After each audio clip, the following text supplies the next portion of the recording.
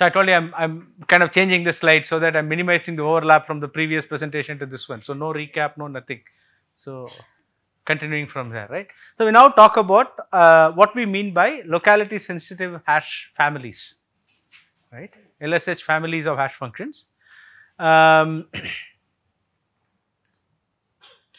really if you think of what the hash functions are doing for us here, right, is essentially taking two elements x and y, right, and telling us if they are similar enough for us to be a candidate for comparison, right. So, really that is what we want from this hash function, right.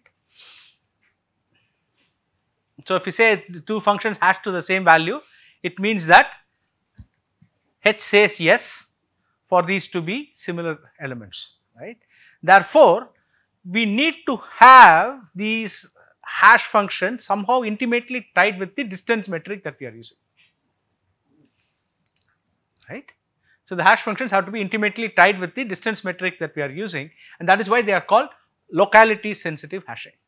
So, they are basically aware of the way the data points are embedded in the metric space whichever you are considering for them, right. So, that is very important, right. And so, these hash functions always are tied in with the distance measure that we use, and we say that a family of hash functions H is said to be D1, D2, P1, P2 locality sensitive hash, right. We call it D1, D2, P1, P2 sensitive if it satisfies the following two conditions. If the distance between x and y is less than or equal to D1, right, then the probability that Hx equal to Hy over all H, right, taken over all H is at least P1, right. If I randomly sample a H and have them hash, right, the probability that I will get Hx equal to Hy is at least P1, okay, if the distance is less than or equal to D1. Likewise, if the distance is greater than D2, right, then the probability that Hx equal to Hy is at most P2, okay. So, obviously it goes without saying that D1 is less than or equal to D2, right, that is the typical condition that we want. So, we expect D1 to be less than or equal to D2, and so if D1 is less than, D is less than D1, then we want the probability to be at least P1, right, and D is greater than D2, then we want the probability to be upper bounded by P2, okay. So, let us go back, so it is something like this, right. So, I have two thresholds D1 and D2. So, if my distance is less than D1, the probability should be P1 or greater, right. So, what is the y axis? It is the same thing that we had earlier. So, the x axis is the similarity between the data points and the y axis is the probability that you will declare them to be equal, right. They will declare them in the previous case you will declare them as a candidate pair. In this case the hashes will be equal, right, and if it is greater than D2, then the probability is at most P2, it is bounded by P2 or lower, right. So, what about the in between region? So, when you characterize this family of hash functions, you typically do not specify anything about the in between region, right. But then most hash functions, or there are construction techniques, right, that allow you to move D1 and D2 pretty close, right, while retaining the guarantees on P1 and P2. So, if I give you one family of hash functions which satisfy this D1, D2, P1, P2 guarantee, then there are ways of constructing derived families that will move D1, D2 closer, right, while pushing P1, P2 farther away, right. But typically there is nothing that is said about what happens between D1 and D2, makes life a little easier for us, okay. So, let us go back and look at our Jaccard distance hash function, right. So, we had this, right, the probability that the two hash values are same was equal to the similarity of x and y, right. So, Jaccard similarity, converting it to Jaccard distance, it is 1 minus similarity, okay. So, so it is 1 minus distance here, right, because similarity is what we had earlier. So, the probability hs to hy is 1 minus the distance of x comma y, right.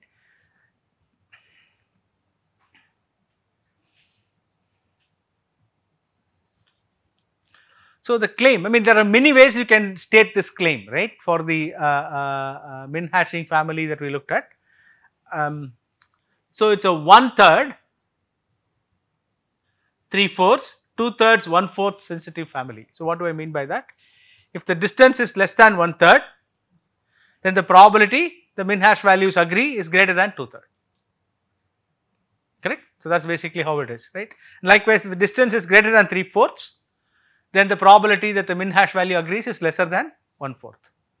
Okay, so we have this guarantee from the min hash construction, right. I am not talking about the B and R bands, right, and the B bands of R rows, we are not talking about that yet. I am just talking about the single hash function construction. Okay.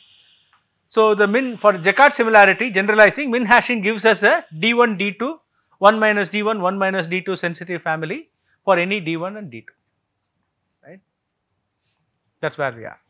Next, what we did was using these bands idea, right, to take this weak LSH family. But that is a pretty weak guarantee. What we gave was a pretty weak guarantee. If you are looking for 1/3 similarity, right, and then you get a probability of 2/3, right. So, that is not a great guarantee, right. But what we are going to do is basically look at what we call as an amplifying technique, right. The idea is still to use, you know, whatever we did earlier, right. So, and or constructions is what we are going to call it. So, and is like the rows in the band, right. So, every row had to agree.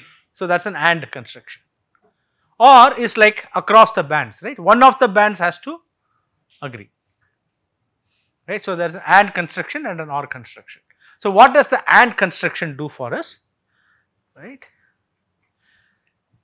Let us look at that. So, if H is D1, D2, P1, P2 sensitive, then H prime that I form by taking the and of R different hash functions will be D1, D2, P1 power R, P2 power R.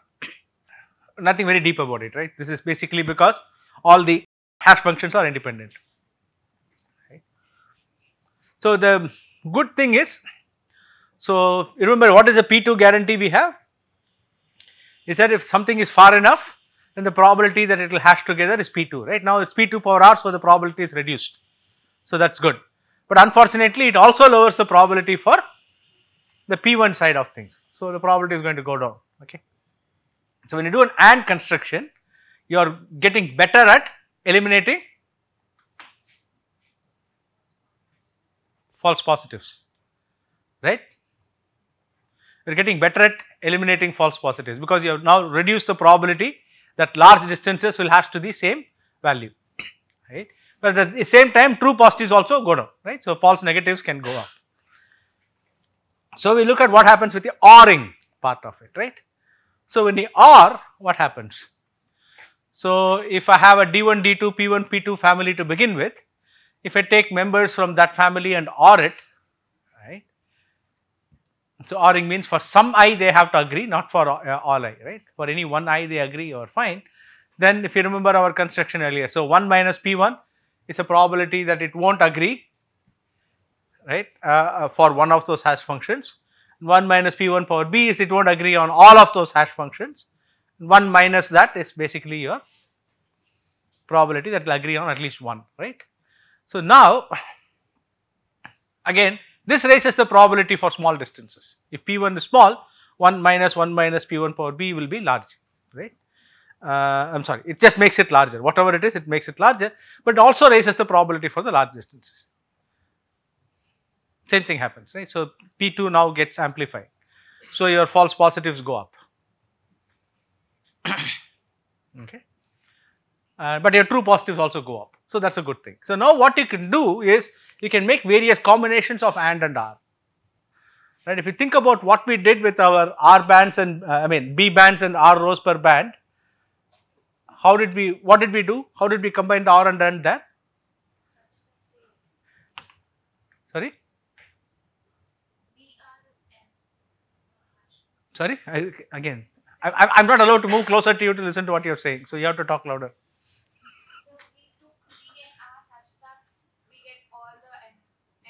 Yeah, we did. So, but then we did AND and OR, right? So, how did we combine this? We did an AND first and created a new family of hash functions, which was an AND of the min hashes, right? And so, we created many such examples from that family of AND of min hashes.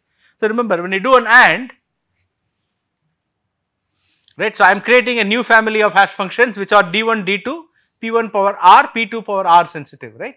So, I created a new family of hash functions by doing AND, and then I did an OR to create this D1, D2, 1 minus P1 power B and 1 minus P2 power B. So, I did this. So, I first did an AND of R and then I did a OR of those ANDed families, right. So, we can basically do this different kinds of construction. So, we can first do an AND and OR, which is what we did.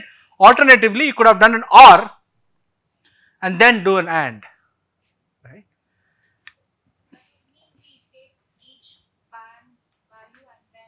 See, what do you do if you are doing an OR and an AND? So, you have done the banding, right.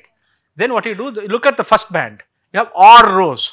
If any one of them hash into the same bucket, you say that that band has hashed it into the same bucket. You get that? And then now all the 20 bands will have to hash it to the same bucket for you to say that they are truly similar. That is the ANDing part. So, you OR first by saying each one of those 5 that you are considering, if any one of them has the same hash value, then you say that band itself has hashed it into the same value. But now across the 20 bands, all 20 bands have to hash it to the same bucket for you to declare them as a candidate pair. So, this is first you OR and then you AND. But you might not want to choose the 5 and 20 if you are ORing first, okay, you might want to choose 10 and 5, so or 10 and 10, however you like. So, you have to play around with this B and R to figure out what is the right number for you, right. And you can actually take any combination, you can OR and then AND and then OR and then AND. You will keep pushing these, the upper and lower transitions different, right. So, let us see what happens to the S curve, right. So, let us take H, I will construct H bar by ANDing with R equal to 4, okay, these are different numbers. So, we did 5 and 20, but we are doing 4, and then from H prime I am going to construct H double prime by R construction with B equal to 4, right. This is basically what we did. So, that we get 1 minus P power 4 the whole power 4. So, it takes basically transforms a 0.2, 0.8, 0.8, 0.2 sensitive family,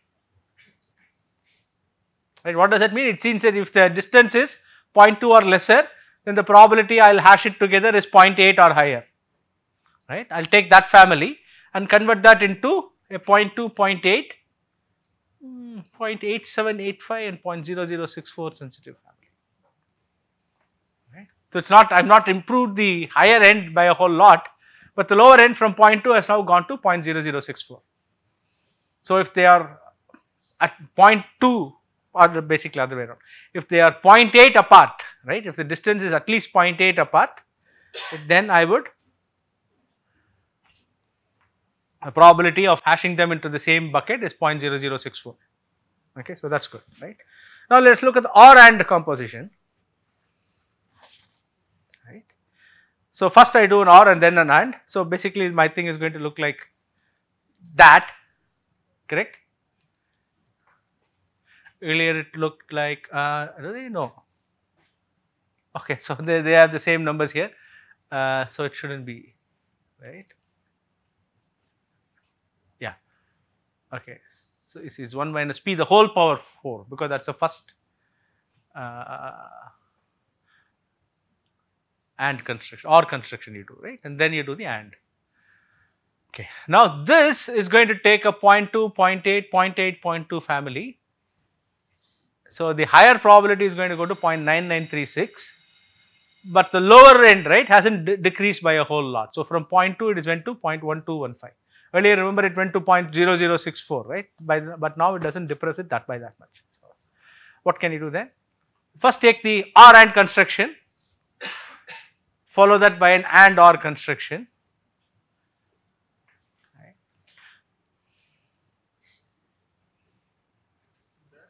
Two ANDs together. Huh? But that put two layers of ANDs together. An OR AND followed by an AND OR. Yeah, so basically, yeah, you could do that. So now you have a different family of hash functions which you are now ANDing.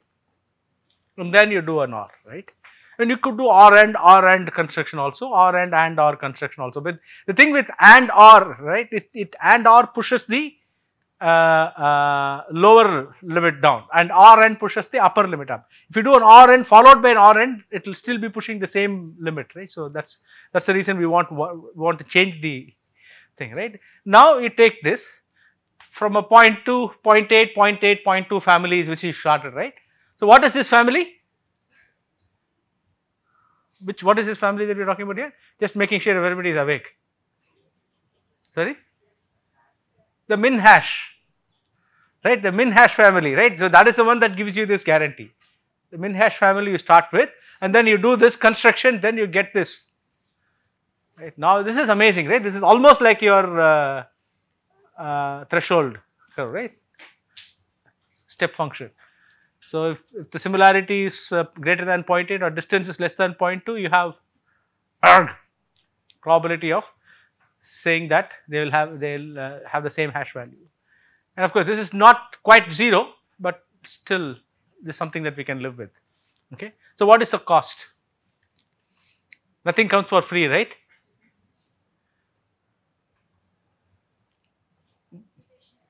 What's the cost? How many? How many hash functions do I need here?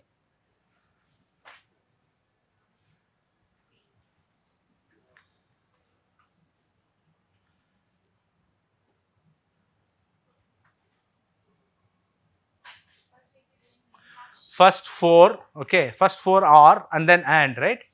So how or AND OR, let's do the AND OR, right? So AND OR is what we already did. So we did 5 AND followed by 20 OR. So we needed 100. So think of it that way, right? So 4 AND followed by 4 OR, we need 16, right? And then followed by 4 OR and 4 ANDs. So how many? 30? 256. So you need 256 hash functions now, right? So, but it's not too bad. We are talking about 100 earlier, but now we are just talking about 256 hash functions. So if you can actually create 256 hash functions, and remember, we have this way of computing these hash functions efficiently in one pass through the data, right? So that's not too bad. So it's fine, but still 256 is a lot of hash functions. So I'm not going to talk about it today, but for example, if you take the Hamming distance, right?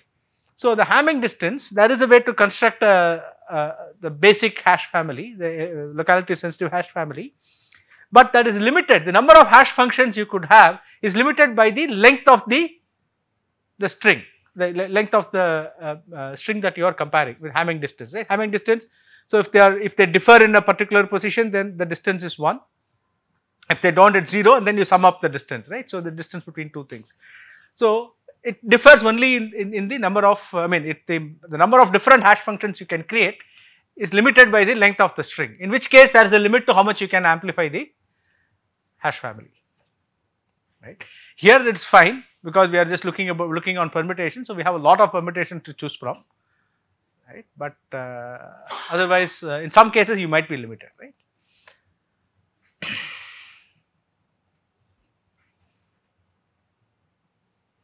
So basically, so for any curve that you want, right? So there is this fixed point in some sense, right? Any AND or S curve, so you have this fixed point. So you have 1 minus t power r power b equal to t, right? This is what we already talked about. Above t, high probabilities are increased. Below t, low probabilities are decreased. So same thing for OR and AND. And as long as you are only interested in this threshold, right, that is given by this fixed point, then you can amplify it above and below as you want, right, by iterating on the R and AND construction. But to make sure that you match the fundamental threshold, you have to make sure the R and B you choose should be such that you, whatever is your threshold, right, we talked about a threshold of 0.8, so that you have to make sure that your R and B can support that threshold of 0.8, right. So that is basically it. So people are familiar with the cosine similarity.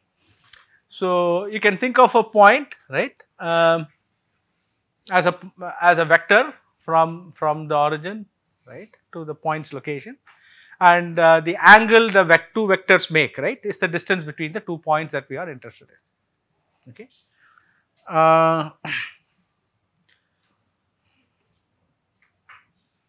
So the cosine of the angle is basically given by the normalized dot product, and then you can look at the r cos, right, cos inverse, and that gives you the distance between the two vectors. So what do you know? What are the properties of this cosine distance that you can think of? First thing is that it actually looks at the angle, right. So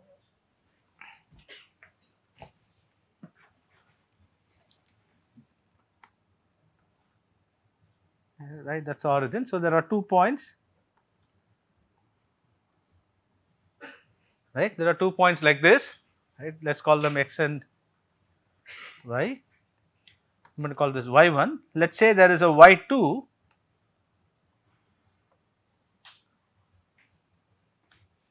so the distance between x and y1 and x and y2 are the same as far as cosine distance is concerned, right. So why is this a useful notion of distance? The Euclidean distance, say for example, the Euclidean distance between x and y1 and y2 could be the same, but then x and y1 could be different, but y1 and y2 could be the same, right? Because in cosine similarity, we have seen that when you project these vectors, you see that y1 and y2 are very similar, though it is a different vector. The magnitude is different. Yeah. The Euclidean distance between x and y1 and y2 could be the same, but they both are different. In this particular case, no, but go on. So why do I want a distance metric that ignores in some sense the magnitude?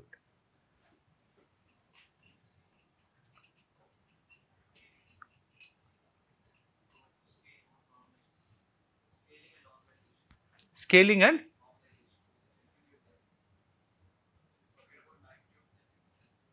yeah, so where would you use such distance metric? I am just asking you, why is this a useful metric to have?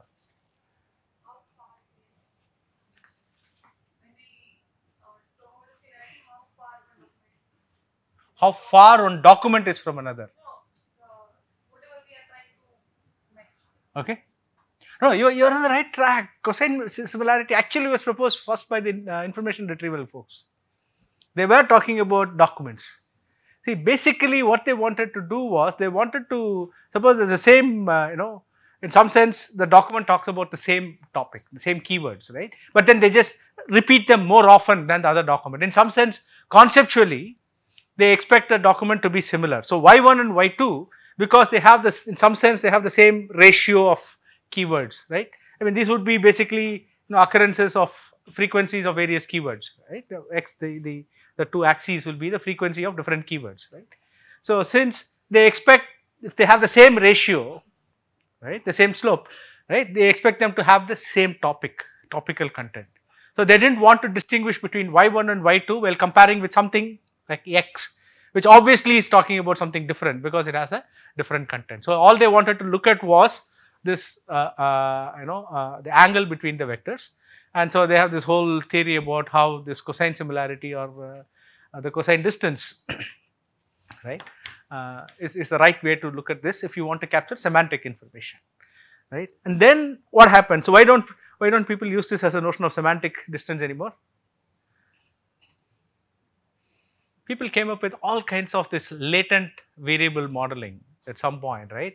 So they just said, oh, I am going to take all of these texts and other things, I am going to project it into some some vector space by doing all kinds of crazy nonlinear transformations, right? We don't have the time to get into all of those things that people do, but the crucial thing is in that vector space, Euclidean distance was fine for looking at similarity, right? Even though they were trying to talk about conceptual similarity in that vector space, Euclidean distance seemed to work very good. In fact, it's crazy. So the projections nowadays allow you to do arithmetic in that space. So you can add, king, right, and the word, the representation for king and the word for woman, and you get a point in space which happens to be the representation for queen. So you can do arithmetic in that space, and still things seem to hang together, right? And it's not clear to me whether it was serendipitous, and these are examples that are cherry picked, or is there something really deep that happens.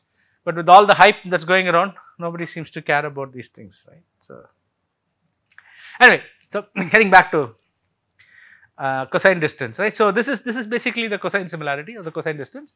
Now the goal is, right, I want to design a LSH family for points in space or vectors, right, compared using cosine distance, right. So I can basically come up with a D1, D2, right, D1, D2 are my distance thresholds, and 1 minus D1 by 180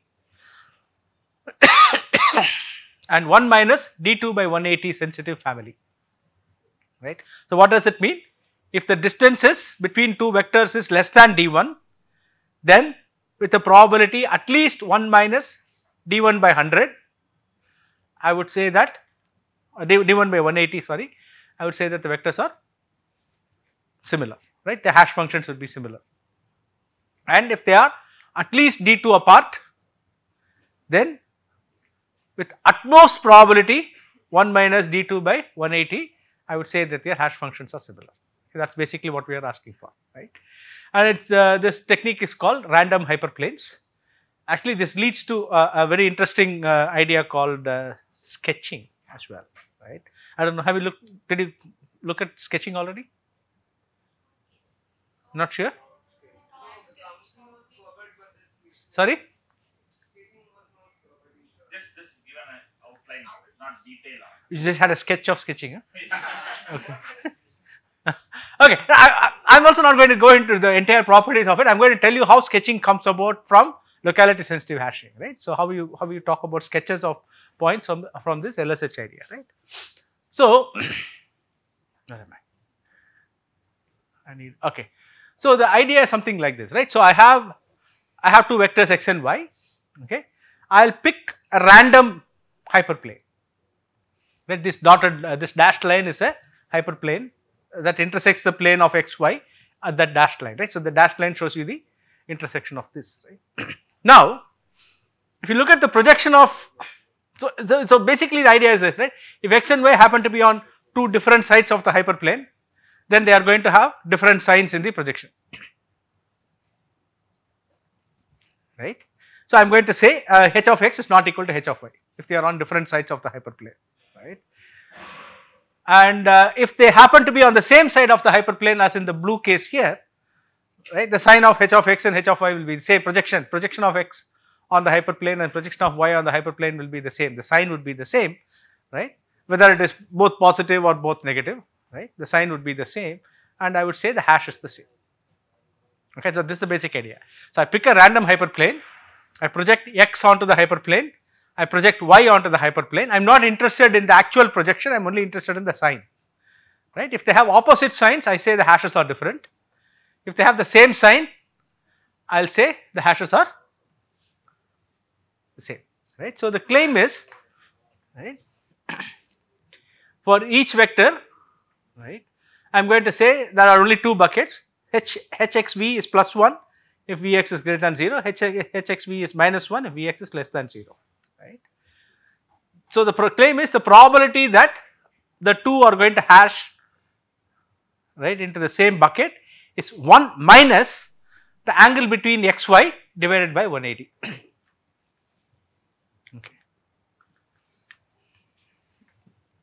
Okay. So one thing that I want to make clear is that when we are measuring the angle between x and y, we are going to limit it to 180. It's not like 360. If they start going the other way, if they go beyond 180, it's going to be the flip side, right? So we are going to limit it between 0 and 180. 0 they are lying in the same direction, 180 they are going in the opposite directions. Okay. So if I am going to select a random hyperplane, right, in some orientation, so I basically have 180 degrees that I can sweep. Okay, totally I can sweep 180 degrees, right.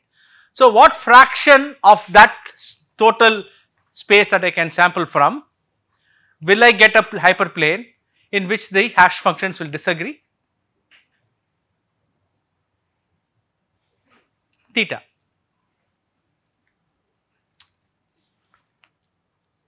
Is it clear? So angle between x and y is theta.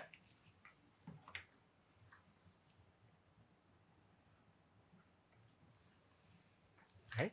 So if I get a hyperplane that's going to pass through, when the projection is going to pass through that theta angle, then the signs will be different. Right. Total plane that I can sweep is 180 degrees. So for theta, I'll get a different hash, right. So 1 minus theta by 180, I'll get the same hash. So I'm randomly selecting a hyperplane, right. So 1 minus theta by 180 will be the probability that hx will agree with hy. Right. So that's basically the number of the probability of me sampling a blue line. So will taking multiple hyperplanes will reduce the probability of the two vectors x and y in the same bucket if they are very similar? Sorry? So we are just taking one hyperplane, right? No, we are just saying, see, one hyperplane, the probability that it will be there is equal to that, right? But we don't, so we have to take multiple hyperplanes, just like we did with the min hashing thing. So with one permutation, we can't say anything. So we have to take many different permutations, and then we have to figure out how we are doing. So likewise, so this gives me a family of hash functions. Each hyperplane I choose is going to define one hash function, right? The thing with this hash function is it's either a +1 or a -1, right? Okay, there you go, it's there here, right. So it's either a +1 or a -1, and with that itself, I am telling you that I have this. What was the original guarantee that I wanted to give, right? So d1, d2, 1 minus d1 by 180 and 1 minus d2 by 180. This is not very different from our min hashing case, right? You remember the min hashing case, what did we say? d1, d2, 1 minus d1, 1 minus d2. Huh?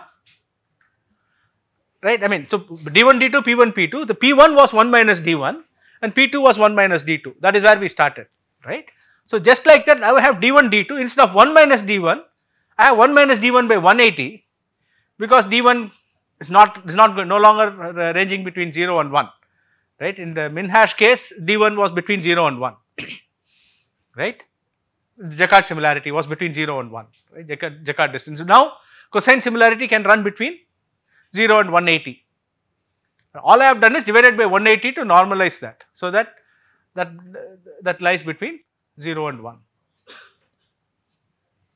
correct. So it's basically the same thing as min hashing, except that I have normalized the distance, so that I can use it for defining my probability. So that's basically it. So exactly how you use min hashing, right. So in min hashing, each permutation of the signature matrix will give you one or not one hash, right. So basically that's the family that we picked.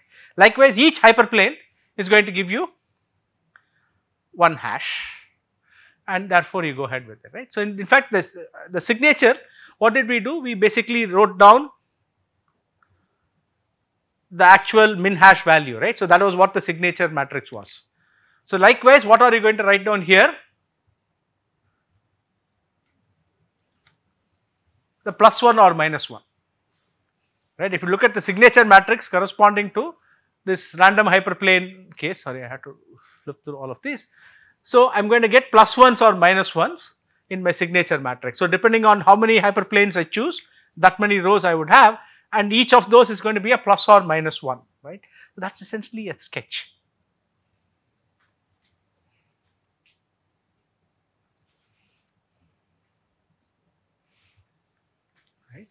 So this is the idea behind, roughly the idea behind sketching, right. So basically now your hash function becomes a sequence of +1s or -1. So +1 if the signs agree, -1 if the signs do not agree on the projection to the, actually it is a sign of the projection to the hyperplane, right. So that is basically what it is. And now if two vectors agree on the projection on many different random hyperplanes, then with a high probability they are going to be similar, right. If they do not agree on a good fraction of the random hyperplane projections, then they are likely to be dissimilar, okay. Right. So I am not going to do the amplification here, right, you guys can do that yourself. Right. So you can do AND or and all those constructions, you can do the same thing here. So you can break it into 5 bands of, right, 10 hyperplanes each, and then do an OR AND construction to get something bigger, right. In fact, it turns out you can do something even more cleverer, right. Remember, I am only interested in the sign, right, I am not interested in the absolute magnitude of my vectors, right. So what I can do is, it turns out that I can take vectors of the same size as the space I am embedded in. Suppose I have some large p-dimensional vector space, I can take a p-dimensional vector where I am randomly selecting each component to be a +1 or a -1. So I am randomly selecting each component of this vector to be a +1 or a -1. Okay. And so then for every such unique random selection, I will have one hash function. Okay. Why is this useful? It turns out computing the sign of the inner product is very easy. So wherever there is a +1 in my random vector, I add that component of x. Wherever there is a -1 in my random vector, I subtract that component of x, right. And finally the total sum, right, if it is positive, then it is a +1, if it is negative, then it is a -1. So computing the hash value is very easy, I do not have to do any multiplication, right. So that makes this hash function pretty nice to compute. The only challenge is if I do only plus or minus ones, so what is the problem?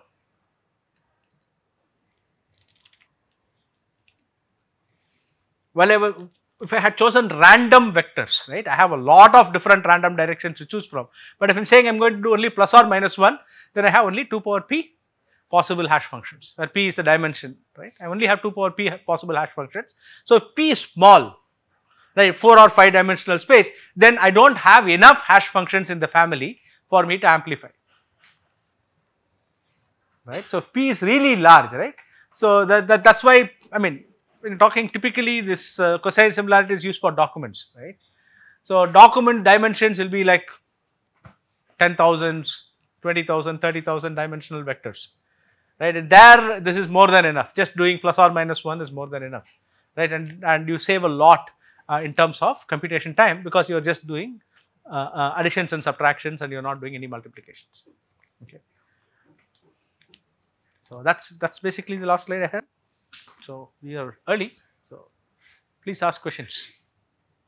So we have having for L2 and L1 we do, I am not sure about L infinity. I am not sure about L infinity, I will have to check, I am not sure about L infinity. But L2 and L1 we have hash families. It is just that the L2 family, I mean, yeah, L2 is not too complicated, just that the analysis is painful. So that's why I didn't show that it is actually. Huh? I have to check. I'm not sure. I've not come across hash families for L infinity. Maybe there is something, but that would be interesting. So one thing to remember, right? So all the metrics that we talked about today, both the metrics at least we talked about today, are non-Euclidean, right? So what is the thing with non-Euclidean distance? Typically, when you take an average, right, when you are talking about non-Euclidean spaces, the average really does not make too much of a sense, right. So for example, I can measure distances between vectors where I say that the components are integers, right, and then when I try to find the midpoint of two such vectors, those components do not have to be integers, right. So that means it might not exist in the space from which I am actually taking points and doing the mean, right? But in typically most Euclidean dimensions, it will be all fine, right? And likewise in the sets, right? There is no notion of this kind of averaging or comparing of sets, right? You can look at distances, but there is no notion of an average of a set. Two sets, I can't take two sets and do the averaging. So those kinds of processing you can't do in these spaces, but still you can do all this near neighbor computation, all that. So if you're looking at Hamming distance, right? Hamming distance, the way you define the very simple hash function you can define, right? Each bit or each position in the string is a hash function. They agree. Hamming can be defined for any or only on a hyperplane. Hamming is on any strings, any bit strings or even non-bit strings you can define. So the definition is if they disagree on a bit, right, on a position, if they disagree, then the distance is 1. If they agree, the distance is 0, and then the max distance is the number of positions in the bit, right. So you just sum up finally. So the distance between 1 1 1 and 0 0 0 is 3. Right.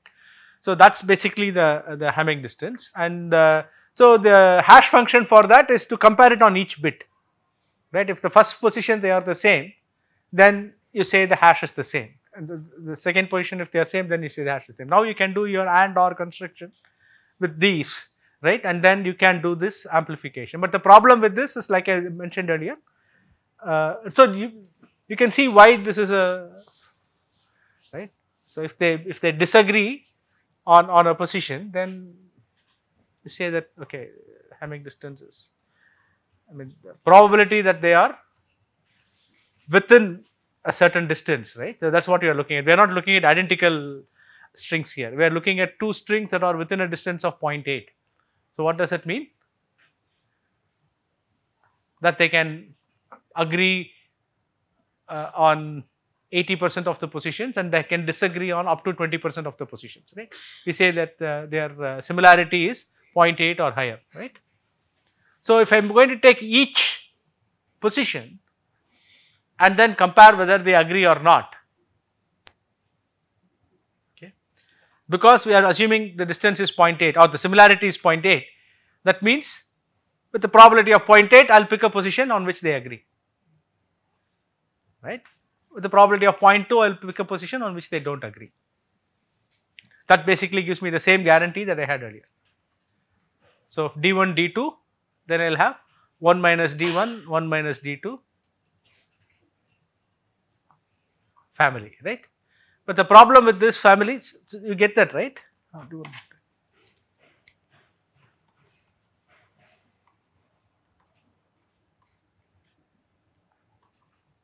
Oops.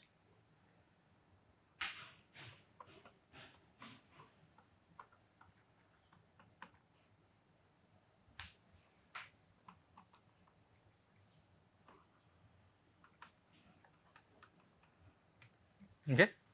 So this is the Hamming distance. So I will sum on all the bits, right, if they all the positions in the string, and if they agree then it is a 1, if they do not agree it is a 0. Okay. So this is the indicator function, right. So that is basically it. Now my Hi of x, right, is equal to xi. Oops.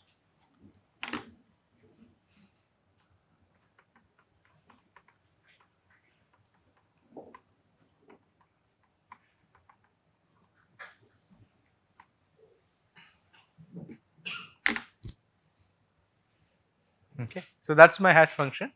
So the probability that Hxi, Hix will be equal to Hiy is equal to, well,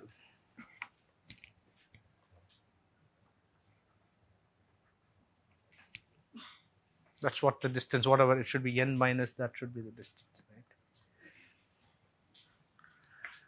right. Yeah, so probability Hix will be equal to Hiy is equal to the similarity of x and y, and from there you can amplify it, but the problem is you have only n such hash functions, so you can't amplify it arbitrarily. Okay, so yep. no further questions, we can stop here.